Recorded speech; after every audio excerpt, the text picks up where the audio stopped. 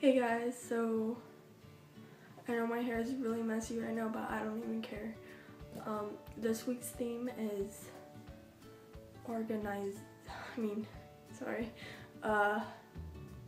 back to school, and so I'm gonna show you how to organize your binders.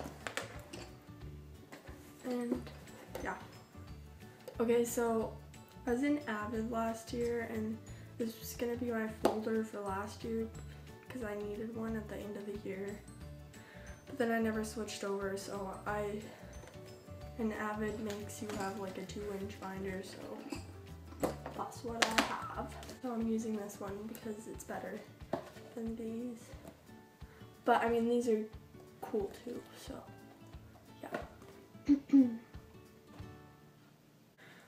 Okay, so usually in front, like I would get a binder with this plastic thing in front because it's really good to keep your like schedule there and stuff for like the first week, so you don't get lost and you know where to go next and stuff like that. Okay, so inside my binder I have I have like a pencil pouch which has like erasers and pens and colored pencils and stuff and glue. I don't keep my pencils in there. I mean, I do when I take my pencils out. I usually just put them back in there because I don't want to put them back in this. So this is where I keep all my pencils and stuff. I usually keep this in my backpack since these schools don't have lockers. How lame. But yeah. Okay. And I also have like a notebook in here just for notes and stuff.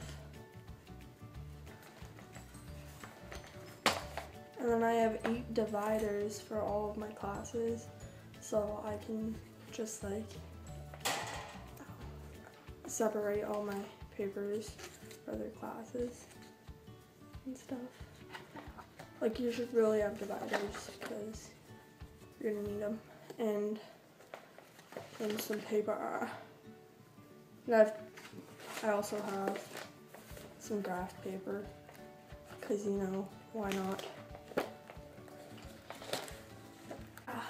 So honestly, I think it's better to have a bigger binder because you can hold like a lot more stuff than one of these because they're so little. And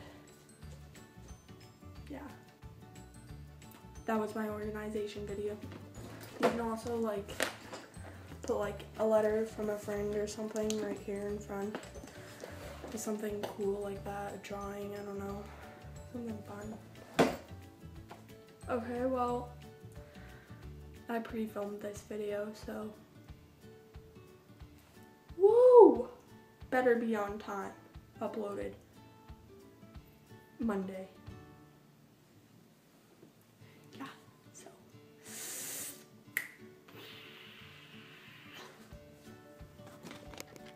Bye. In case you guys did not know, we have not been posting videos because we all decided to take a break, and yeah. Yeah, so we will probably be sending, sorry, I was reading a mess. We will probably be posting every day now, hopefully. I don't know. Bye.